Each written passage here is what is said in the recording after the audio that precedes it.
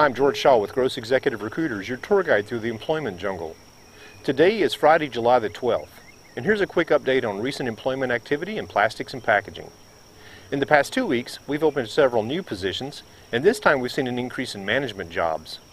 Among the job seekers we've spoken to, more sales managers have applied to our open jobs than from any other candidate type. The gross job market index is currently set to balanced. Right now we're recruiting candidates for plant manager for Polyfab Corporation in Sheboygan, Wisconsin. Polyfab is a custom injection molder that produces highly engineered parts, and the job ID for this position is 8019.